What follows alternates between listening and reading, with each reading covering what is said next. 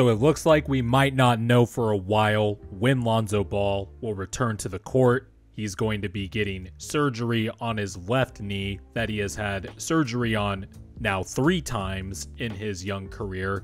And the Bulls said he will be reevaluated in 4 to 6 weeks. Does not mean he'll play, but at the end of October, he'll be reevaluated.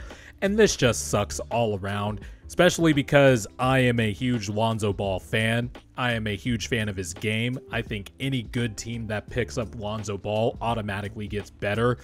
And that was the case for the Bulls last year. He got left knee surgery in January, mid-January, and he was supposed to be sidelined for at least 6 weeks, or 6 to 8 weeks if I remember correctly. And the pain just kept happening, and he did not play in the playoffs. And there were reports that the knee soreness kept on persisting all summer. And now it's led to this, which really just stinks because Lonzo Ball was really good for the Bulls last year.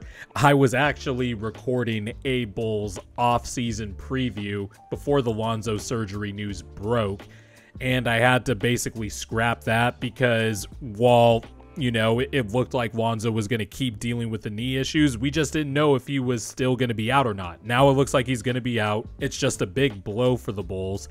He was an important piece for the Bulls last year. A lot of Bulls fans know I don't need to say it for them, but for those who did not watch the Bulls kind of have a resurgence last year and kind of exceed expectations, Lonzo Ball was a key piece for the Bulls. The best lineups involved Lonzo Ball and Alex Caruso just being absolute hound dogs up and down the floor on the defensive end. The Bulls had really good lineup numbers with those two in the lineup, especially defensively. They were an elite defensive team when Lonzo and Alex Caruso shared the court together.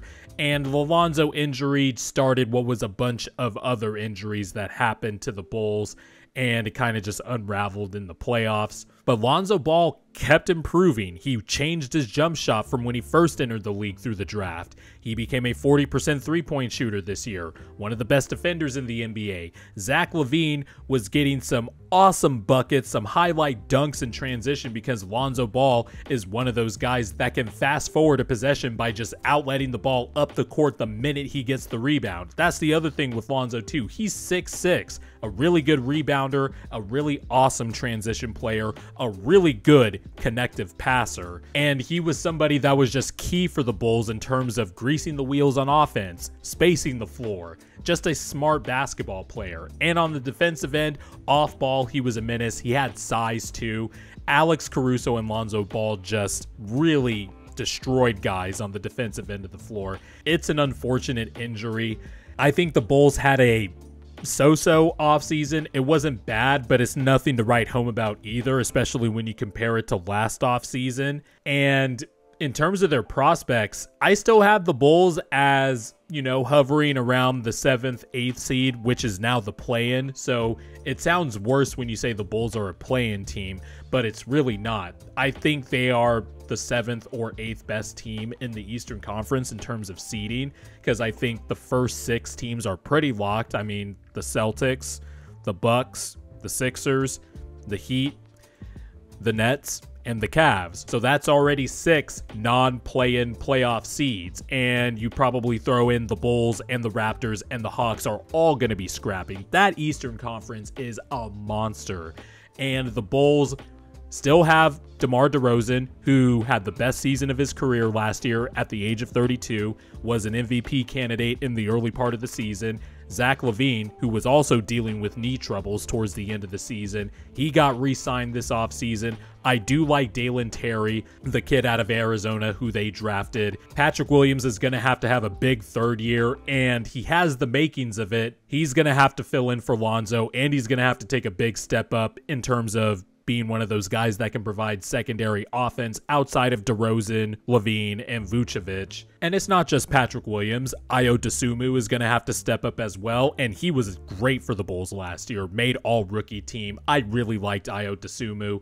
was really efficient, really good three-point shooter, just a smart, grounded player. I really like his game as well. You still have bench pieces like Derrick Jones Jr. who can provide, you know, some versatility and flexibility in terms of lineups on the defensive end as well. Javonte Green. I do like the Andre Drummond and Tony Bradley pickups to back up Vucevic, because there could be a case in the playoffs where Vucevic might be unplayable. By the way, it's the last year of Vucevic's contract, and that kind of hasn't really worked out for the Bulls in terms of the trade they did with the Magic in the 2020-21 season.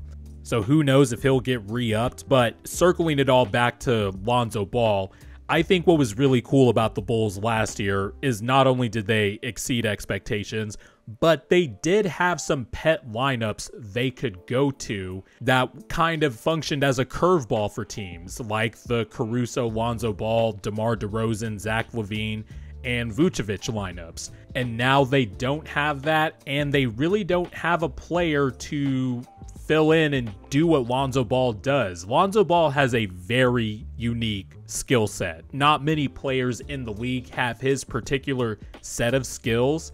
Not to sound like Liam Neeson and Taken or some shit, but Lonzo Ball really is a singularly unique player, and the Bulls don't really quite have somebody on the roster to fill in for what he does. You're going to have to rely on a jump from Patrick Williams. You're going to have to rely on a jump from Ayo Dosunmu. You're going to have to hope Kobe White can, you know, take a jump as well. You're going to have to hope you hit on the Drummond and Bradley signings. Maybe Vucevic doesn't play like Greg Ostertag 2.0 for most of the season like he did last year. But the Lonzo injury sucks. It sucks for the player, the person, and he's only 25 years old and he already has 3 knee surgeries in his left knee. It's pretty concerning.